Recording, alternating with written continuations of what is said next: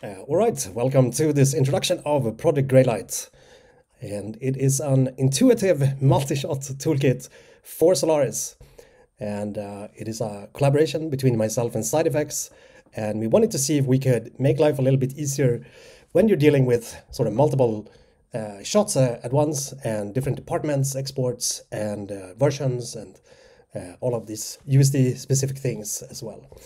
And it is meant as a sort of inspirational tech demo, but also something that can be played around with and used, sort of aimed towards sort of students or small teams and individual artists, and also curious studios that may not have dipped their toes in Solaris just yet, but they want to try it, but maybe they don't have a pipeline or content management system set up and stuff like that. And this might be a good way to to try it out. So this is going to be a series of videos. They're going to be pretty short, and every video is going to have a bunch of interesting nuggets of information in each one, where we're going to walk you through the setup and a demo project. But first of all, who am I? So my name is Andreas Weidman, and I'm from Sweden. I've been making pretty pictures for about 20 years. I have 10 years in VFX, and 5 of those as a VFX supervisor. And I was a Solaris enthusiast and developer.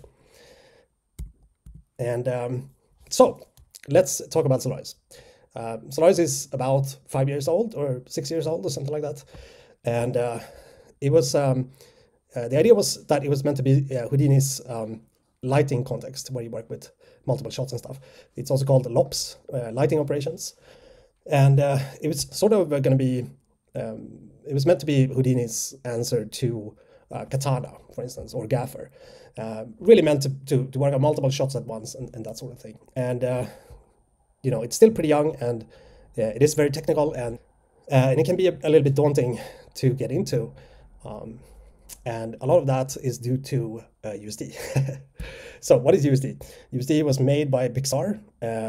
They wanted to create a universal scene description file format that would just work anywhere and could contain anything. And so in essentially it's a file format similar to Alembic, but the big difference from Alembic is that a USD file can also contain links to other files and a bunch more things, textures and cameras and stuff like that. And so with USD, Pixar also was like, hey, I think we should have like a bunch of rules on how to use this to make it as efficient as possible.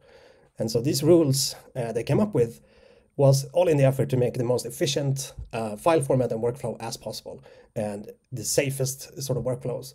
And a lot of it sort of makes sense when you look at like Pixar with 1,000 artists, and it's maybe harder to work with when you're not that big and don't need that kind of lockdown essentially.